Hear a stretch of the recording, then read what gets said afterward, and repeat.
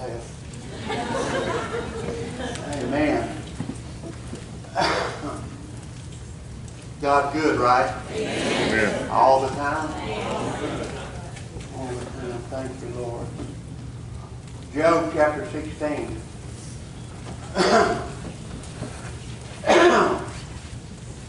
Job chapter 16.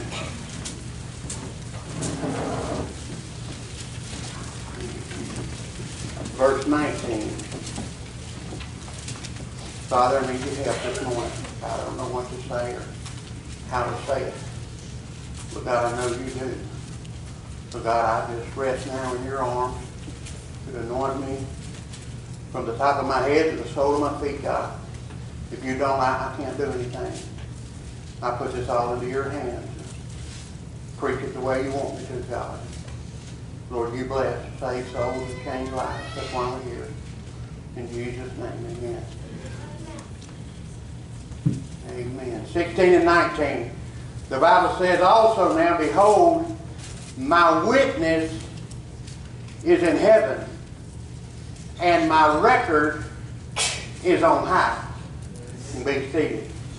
My witness is in heaven, and my record is on high. You know, when we have, and I know there's quite a few business people in the room, and if not, then you'll be an employee of one, that you're familiar with the tradition of, or the necessity of, taking inventory in a business each year to see whether you're gaining or losing, or if you're really in business or out of business, or you're fixing to go out of business. If you don't keep up and make an account, and keep an account of what you do in that business, then it could be gone before you know it, just by mismanagement, just by not taking the time to do the work and to do the due diligence to see to it that the business stays up and going. Well, you know, I believe too, us as God's people, we have a responsibility to keep our temple in check. I think we should do inventory on ourselves occasionally as the years go by and as our time passes. You know, we start out for God and we work for God, and we start to lose just a little bit and a little bit more and a little bit more, and before long it's kind of just a thing we do. It's not something that we feel. It's not something that God is a part of. It simply just becomes a mechanics. And we just become mechanical, and we just show up for church because that's what you do on Sunday, and we really don't come looking for a blessing. We don't come even looking for a conversation with God or a touch from heaven. We got to where we're so complacent that we come to church and we have our services and we do our mechanics and we leave and we don't think anything about it. We're like, and say, wait a minute, what happened? What did you go to? What did you get? Why did you go? Why do you keep going? Are you truly in love with Jesus? Have you fully given Him your life? Or is this just something you do every now and then on Sunday? You know, is it something just to break the monotony? Or, listen, I want everybody to come into the house of God looking for God. Looking for the power and the presence of the Holy Spirit of God. If we can't have the presence of the Holy Ghost with us in this room, this is not a church. We're not doing it God's way. We have to be aware. We have to stay awake. We have to be in tune with God. And we have to do a constant inventory of our lives and see if our life really matters or if we just punching the buttons. Are we doing what's right or not? Is our church in the right ministry that it should be involved in? Is it doing the things as a church that God intends for us to do? And am I as an individual and you as an individual, are you doing the things you ought to do and you're called to do? That's what God, and you're supposed to enjoy all of it. It's supposed to be a joy to serve the Lord. Amen. I'm preaching way better than y'all amen, and I know that. Amen. Don't go silent on me now. I'm just getting started. Amen. So a time to take inventory. So let's do that this morning. Let's take inventory of our own lives and see if it really matters for God. See if it really matters for Him. I want to remind you, number one thing, I don't think it will hurt you to do this daily. Go back to Calvary before you get started. Remind yourself, I'm a child of the King. I'm a born-again, blood-bought believer in the Lord Jesus Christ, and I'm not like this world, nor do I want to be. I'm not trying to get along with the world. I'm not trying to fit in. I won't ever fit in. God's people, they never fit in with the world. And when they did, they were out of sync with God. If you get lined up with the world, then you're out of the will of God. So you have to remember that. But a daily examination. Jesus don't mind meeting you at Calvary every morning. And you be reminded of what Calvary really meant. And how much I think we get so casual about our conversion, our time with Christ. We become so casual about it. It's like, well, you don't really need to get excited about that too much. Y'all get too excited and everything. We think you'll just settle on down.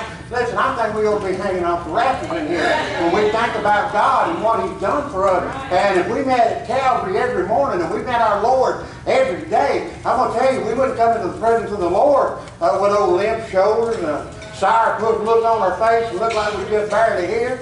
We wouldn't do that. And I know we wouldn't do that. So I think when we start taking inventory of our life, I think we ought to, number one, say, what have I done with Jesus today? Well, what part is He playing in my life today? Is God really real or not? But you need to get a detailed account of your salvation. You know, it's not hard to do. It's not hard to do. My mind takes me right down that old road that went right in front of Clear Branch Baptist Church. Right there in Purvis, Mississippi. I know I can carry myself back to that place that God saved me at. I know. And listen, that gives me more confidence than anything else I can do, is I remind myself of how saved I really am. I sold out to the Lord. I belong to Him. He's my resource. He's my source. He's where I get everything from. Everything I have comes from God, and everything I got belongs to God. I'm just renting it. I'm just paying rent on this thing down here. It don't belong to me, and I don't want it. I got a better place. I got a better home awaiting me than what this world here has got to offer. So I'm just renting this place that I got right now. And God's my landlord. Amen? Because I don't want to get so attached to this world that the Lord thinks for a minute I want to stay. I don't want to stay. I want to go. I want to go. I was almost out of here too. A year and a half ago, I was nearly gone. And y'all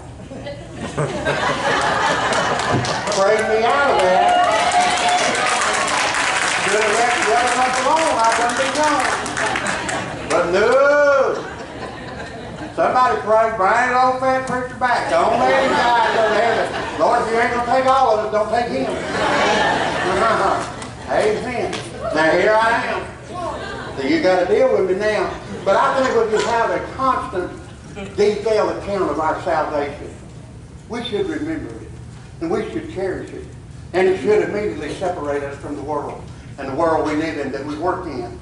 You know, it just takes that little, He gives us that little cave we can crawl up in as His child and say, you know what?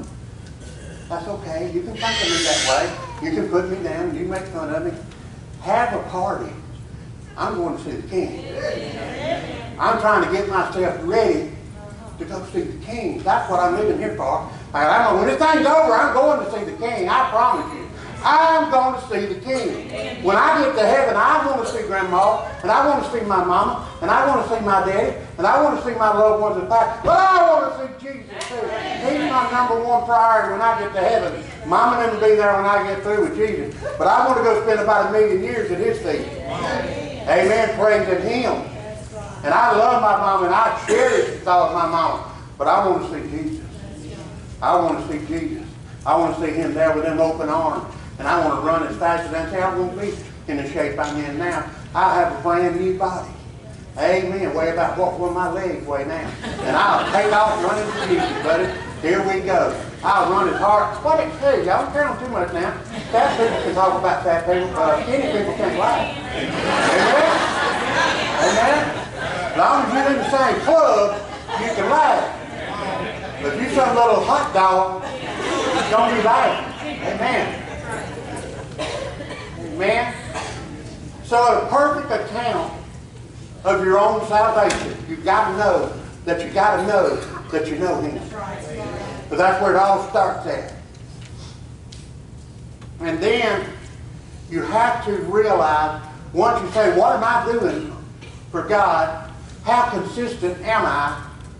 What does it mean to me to get ready for church?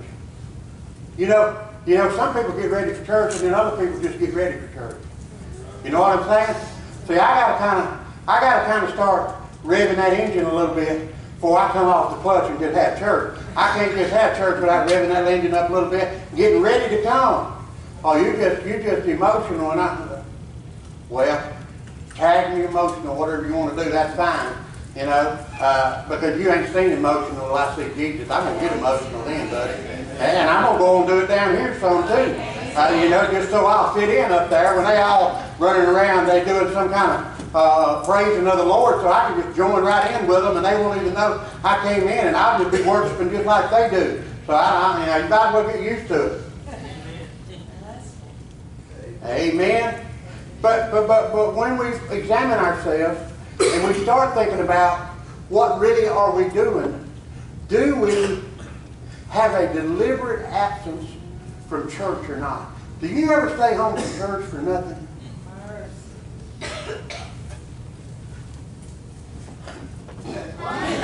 Wow! Time to operate. The operating room turns out to silent now. You got to get quiet in the operating room. Stand like, look there, one of y'all just got wide-eyed. Me? Yeah. Do you ever stay home just to stay home when it's church time? I know you can worship God right by yourself. You can do it in the bathtub. You can worship the Lord.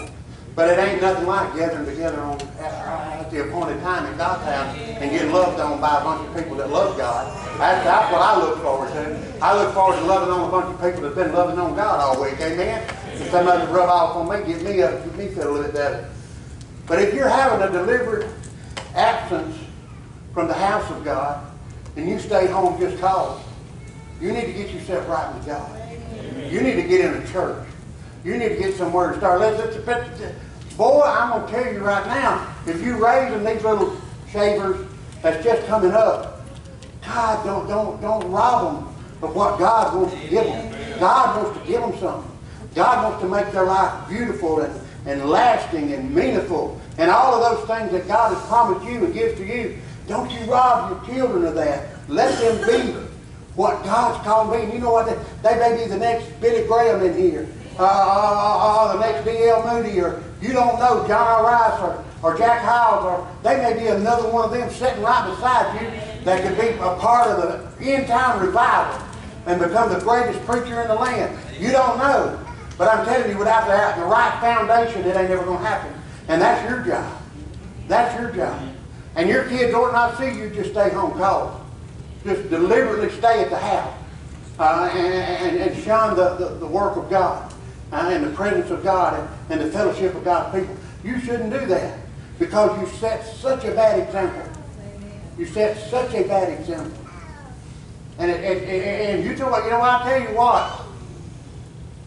You will find that your children love God sometimes a lot more than you do, or a lot more than you act like you do. Amen? Because they think you can just say it out loud. They just think it's real. See, they think Jesus is real. They think there's a real God in heaven.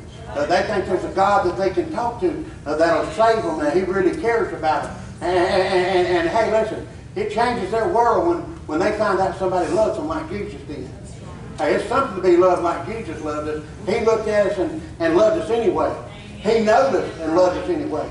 He knows us from where we came from, everything about us, everything we ever done wrong. He still loves us anyway. And He wanted us anyway. And you know how many people go through this world every day thinking nobody loves me.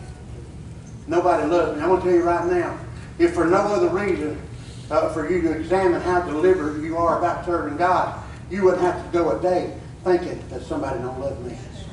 You'd always have the Lord right there loving on you. So you need to check your account of the salvation that you claim to have. Because I'm going to say, having salvation changes a lot about a person. It is a total, I'm talking about, if you don't know who they are now, kind of change. From dark to light. I'm talking about a difference, a fine discernible line that they stepped over one day and said, my God, man, they have done changed the whole thing. They done took the Lord serious. They done got serving God serious now. You know, and that's the way God changes people. If you ain't got that, if you still say, well, I'm waiting on God, don't wait on God. God's prepared everything for you to get right with Him with. Get you a Bible. Put your nose in that thing and start digging around in there. It won't take you long to get real excited about what God's done for you. You start reading the story of what Jesus did. And you have to remember, Jesus was God with us. That was God with us, living that life and giving that life for you. But if you have a deliberate time to stay home and we over here having church, you ought to be ashamed of yourself. Amen. You ought to be ashamed of yourself. And I'm telling you, it's, well, I got more rest in that time than I did. That's some rest you didn't need. That right there was some rest you didn't need, because there ain't nothing gives you greater rest than coming to God's house. When God's people come to God's house and hear God's word preached and fellowship with each other and sing and make merry and praise the Lord, that's the greatest relief that you can get and the greatest rest you can have. There's no greater place to have rest than this. Boy, I got a long way to go, and that top clock up there is going crazy. Just have to hang on, is all I can tell you.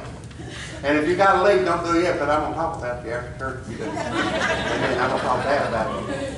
Amen. So, a deliberate account of when God saved me. The certainty. How often do you go back to Calvary? And how often do you deliberately just stay at home? How long has God got to wait before you kick in? He saved you. Well, that was a year ago, that was 2 years ago, 10 years ago, 20 years ago. I'm going to tell you right now, I'm going to give you a little secret. God didn't save anybody to sit on his feet. Amen. What? God didn't save anybody to do nothing but sit on the pew. He designed this thing for us all to work on, work together, work for the cause of Christ, pull together, love each other, and reach out to a lost and dying world that don't know God, and get ourselves right with Him, get the sin out of our life, move the things that God's not pleased with, so He can use us mightily. I mean, He turned the world upside down with just 2 men. Just a dozen. That's where the whole thing came from, just those 12 disciples. That's where it all started at. And that's from over yonder to over here. And worldwide. Listen, somebody had to put out a little bit of effort, you hear me? Now, I know it was a big blessing of God, but He had to have people. He had to have people that do the work. We got a list in there of positions for the new year. It's not filled up yet. See, if it's me, I'd be waiting till I'd be walking back and forth over there till they put the list up. I'd be going, let's put that list up tomorrow. Man, I hope Sunday they put that list up. I'd be walking back and forth. I'd be looking, if I wasn't a pastor, if I was going to take the nursery, I'd be running back and forth by that thing, see if I could find a blank on that place for me to put my name in. That's what I intend on doing. I intend on teaching the third graders next year. I want that. God sent me. I'm going to do it. And I'm going to get my name on there fast as I can get it on there. And drag around and wait and wait and wait. Well, I'm going to see if somebody else is going to do it. God didn't call 2 of you. He didn't call 1. And then an assistant and all. But He called 1. You ain't mixed up. God ain't mixed up. Amen. That's God's business. If you let Him do the calling and you do the listening, and then when you hear what He says, you go do it, we won't have to worry about that list. You put the list up one day, by the next Sunday, be totally full, we'd be ready for the new year. Right. We start handing out books, we'd be ready to go. If we was all as sensitive to the Holy Spirit as we're supposed to be. Are you having a delay in duty? Well, I know I need to sign the name, but you know how they're talking about me right now. Or you know how I'm talking about them. Or how we're talking about each other, I mean. Or I don't know, that's not what I mean. I mean them talking about me. Somebody talking about somebody. Or something, why I'm not putting my name on there. I can guarantee you, Hoss, if it's a church, somebody's talking about somebody. Amen? I ain't never been in one yet that ain't somebody talking about somebody. Right? Amen. Now ours ain't, hey, the same thing goes on here every now and then. Amen. All right, so a delay, how long does God have to wait is what I'm saying. You know you weren't saved to just sit on the pew. How long before you dig and start digging and find out why God saved me and put me here in Vision Baptist Church? What about when you become, you remember when you used to worship God and everything was good and you couldn't do enough for God and anything you found out that needed to be done, you'd go do it. And, you remember those good old days? What happened to those good old days when you really used to serve God and it mattered? And it made a difference. And you sat and chomped at the bits all week long for Wednesday night to come. And then you chomped at the bits all the rest of the week to see Sunday coming. I'm happy to see Sunday coming, see? It's not a grudge to me. It's not something I love Sunday coming. Amen. I'm telling you one, I won't talk about it. I told you. One year apart.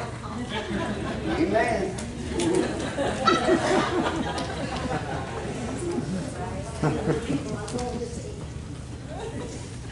How do I treat people?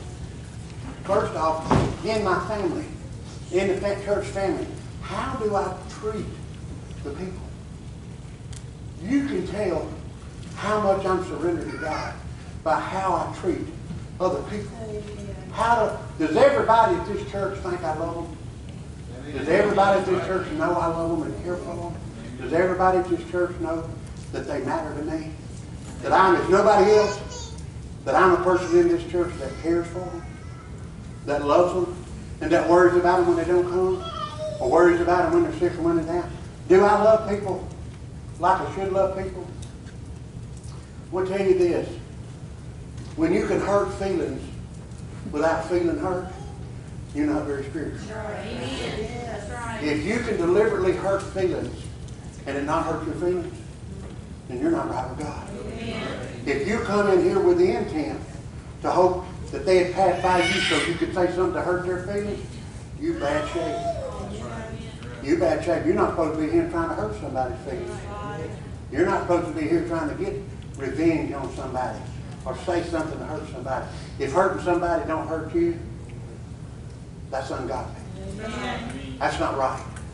That's sowing discord among the brethren. That's keeping something going. And we should none of us be guilty of that. But we're just doing inventory now. I'm not talking about anybody in particular. The Lord will pick out the particulars. But every one of us is pricked in our hearts to some degree. You said yourself, there was one time I said some stuff I should have kept my mouth shut too. I should have not spoke. I should have not said something. Amen. So how is your relationship with your church and your church family?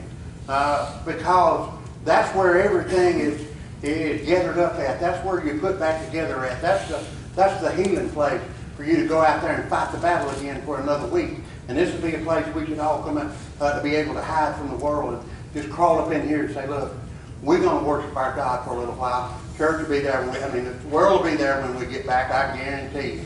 And they'll still be saying the same old stuff. And they'll still be trying to pull the same old trick. And they'll still be doing exactly like they did. So I'm telling you right now, you're not going to miss none of that out there by giving God an hour every Sunday morning. You're not going to miss none out there to give God a little time. Because I guarantee you it'll be back, or it'll be there when you get back. It'll probably be worse than it was when you left. Amen. So don't worry about that. You need to constantly proclaim your state and standing with God. The world ought to be able to discern in you that you are part of something bigger than you are. Bigger than you. That you have a concern for a whole mass of people, for a whole group of people that they don't even know anything about it. They don't have anything like that in their life. Because every time they say something to me or bring it, I say, well, I'll just take it to the church. I'll take it to the church. Or let me think about that. Let me get with God on it. And they'll go like, what? Don't you make your own decisions? No. I quit doing that a long time. Hey man, I made this mess when I was making the decision. So I quit all that crazy stuff. I quit all, because I could make a bigger mess out of my life than anything you ever seen, and I can do it real quick. So I let God do all the deciding. And I just follow Him. I'm even on the little things. I'm talking about on the little stuff. I only make no little decisions without God. You know, I get dressed on Sunday morning, stand in the mirror and say, God, how you like this? That'll be all right. Think I'll put it up or down, what you think? I just, hey, he tells me how to get dressed. He tells me what to do, where to go. You know, and I'm ever before him. Amen. I'm ever before his face. I'm always before the face of God. So I got to do a certain thing. I got to be a certain way, you know, because God's looking. That's right. Right? And you have to remember always God's looking. That's right. Thank you, Right? Lord. So I'm going to find a place to close. Do an inventory. I want you to do an inventory on your life and see what you really got. Have you really got some meat and substance to what you claim to have? Or is it really just a mechanical thing that you follow your way through? Does it mean anything to you? Does it have an everlasting promise to it? Do you feel it every day? And if not, you need to.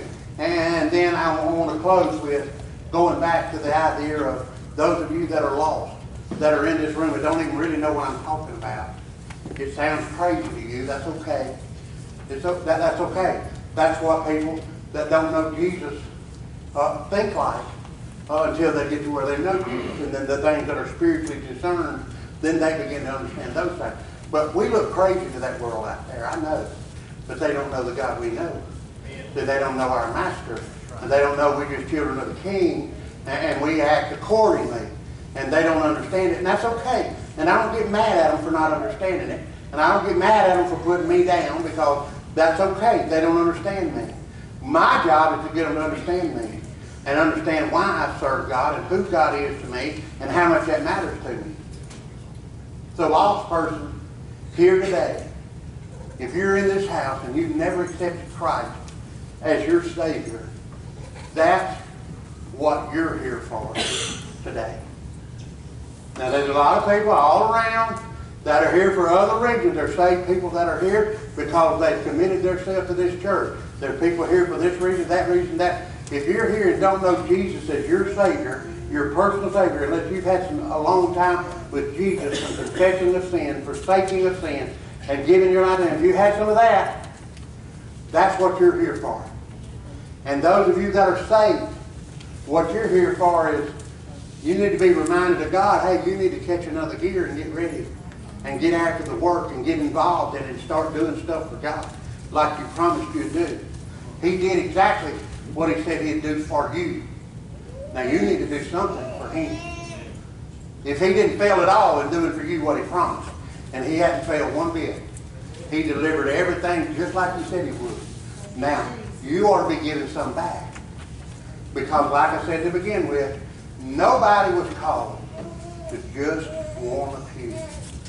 You've got a job here at this church. Oh, no, I don't either. Well, if you don't, it's because of your own mistakes. It's because you don't want one. Because there's more work around here to be done than everybody in this room being involved could do. And that's the way it's always supposed to stay. It's supposed to stay a little bit more than we can do. So God keeps bringing people, and we keep growing and keep moving forward for God. Watch it when you get in a church that gets complacent and gets stale and gets satisfied. So, well, we have a church, but you know what? I can kind of come or go, or I can go or stay. I'm not really that much into it. Mom and them always went there, so I went there. And you know, that's just what I do. I don't really get involved. And I know that they do that down there, but I don't. What are you talking about? This is your church. Amen. You are part of, you're the finger or the thumb or some part of the working part of the body of Christ. What part are you neglecting to do? Well, if I don't do it, somebody else will. It won't get done. If somebody else will, they already would. So you need to get in the place that's like, you know, you harnessing up a row of horses to pull a wagon, and you got 6 of them in there, and you got 2 harnesses empty. They ain't gonna pull that good. They ain't gonna pull that good. Ain't gonna go nearly as fast as God intended for us to move. You see, we are so bad need of moving forward and getting ready to build a new building. And we got to have enough to undergird it. We got to have enough dedicated people that can be counted on, that you can count on, that they're serving God, that they're tithing, that they're committed like they're supposed to be. When that goes on, you have no problem with it. If everybody's doing that, everything that's needed, the day it's needed, construction can begin. And I'm telling you, construction should begin on that right now. But we're not financially ready for it. I'm praying to God by the spring of the year, we won't pull the slab. But we got some inventory time to take and getting right with God. And it'll take every bit of us, everything we can do to accomplish that. And so we need everybody to harness up. As I close, if you want to be a part of something bigger than you, if you've got a home church, get to work in it. If you don't, come help us. The Lord's about to come back. It's almost time to go home, and we all need to be found busy doing God's work. And if you're here lost and don't know Jesus, come to Him today. Come to Him today, because that's the point of everything that we do. Everybody here is supposed to be concerned about the next person that's saved. We want to see somebody else saved. You do as God leads you in this invitation time. This is God opening it up and saying, hey, heaven's door's open. Come on in. Come on in. Do what you're supposed to do. Do what you're called to do. Do what you've been led to do. And if you're here lost, the Lord's just telling you to come on inside. Come on inside. Father, as we lift these up to you now, God, with a crowd this big, Lord, it's average as ours that there's a lot of lost people in this room that want to be saved. Satan is bound from this place. He can't do anything here. So, Lord, I ask you to have your way. And I know you convict the lost sinner. But, Lord, I know that you're doing some convicting this morning. God, you convict your people as well. If when they take inventory, they've come up short, God, that they'd be willing to admit that, confess and forsake it. And, Lord, I know that you do your work. I don't need to tell you what to do. But I just say it because we all need to understand how important it is. Lord, you have your way. In Christ's name I pray. Amen.